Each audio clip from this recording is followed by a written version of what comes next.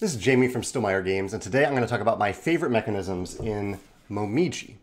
Momiji is a game that I recently played for the first time by designers Dario Massorenti and Francesco Testini, who I've had the pleasure of working with on a future upcoming project here at Stonemaier Games.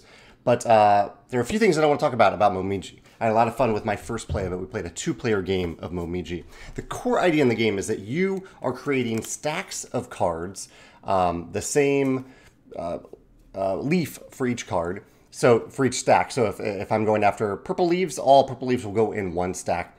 And you are stacking them from 0 to 3. So the cards are numbered 0, 1, 2, 3. You can put the same or a higher number on top of a lower number. And the reason you're doing this is at the end of the game, you will score each stack based on a multiplier. And I think this is the first clever mechanism in the game that I really enjoy. The multiplier is the top card on the stack multiplied by the number of cards in the stack.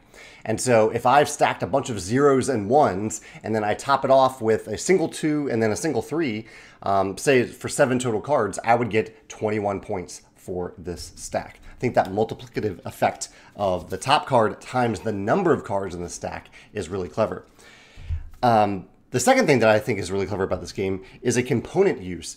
Whenever you complete one of those stacks, you can see there's a little temple icon up there. And to show that you've completed it, because you can't put more than one 3 on top of a stack, you put one of these little temple tokens on top of the card, just to note that you have a temple there now. You've completed a stack. However, what I didn't even realize while I was first playing this is that the goals in the game, there are a bunch of goals in this game that vary from game to game.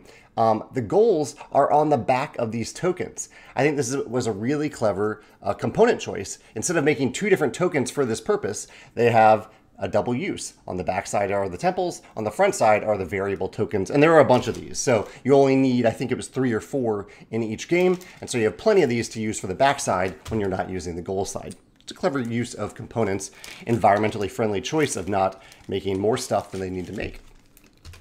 The last thing, and my favorite mechanism in this game, is just a little touch, but I realized how much I really like this as I was playing the game. So one of the things you can do on your turn is to acquire cards. And similar to games like Abyss and Conspiracy, your choice is to gain, of the available cards in the supply, you can gain all cards of the same color. So you'll choose one stack of cards and you'll gain all cards of one color. So cards accumulate in stacks of the same color, not only in your personal supply, but also in the main supply from the deck as well. And there's no, here's the favorite mechanism, there's no automatic refilling of cards. You have to pay one of your points, one of your little acorn tokens, you have to pay one of those cards to reveal more cards.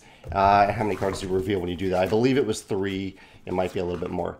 So you're taking 3 cards off the top of the deck and gaining and putting them into the leaf cards. 4 cards.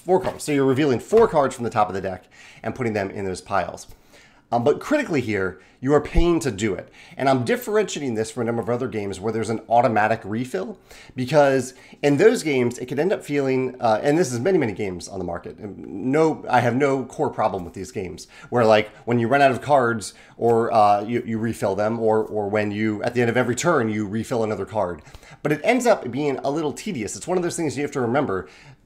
You have to refill that thing. You have to slide down the card row to fill in more cards, things like that.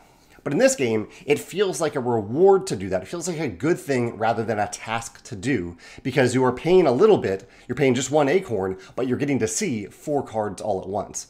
So I love basically that the card refill, the card row refill is not automatic, that you have to pay a little bit for it if you want to see more cards. And then it also adds that level of choice. Do you want to pay to do that? Because when you pay to reveal those 4 cards, you're potentially revealing a lot of cards that might benefit your opponents just as much as they benefit you. So there's an interesting choice there too. But most importantly, I just like that you are paying to do it and that it is not a task the game gives you to do. Just a little thing that occurred to me while I was playing, but worth making a mental note for me, at least, as a designer. Those are my favorite mechanisms in Momiji. If you played the game, let me know what you think in the comments below, or if any of these comments, these favorite mechanisms remind you of another game, let me know about that game in the comments below as well. Thanks.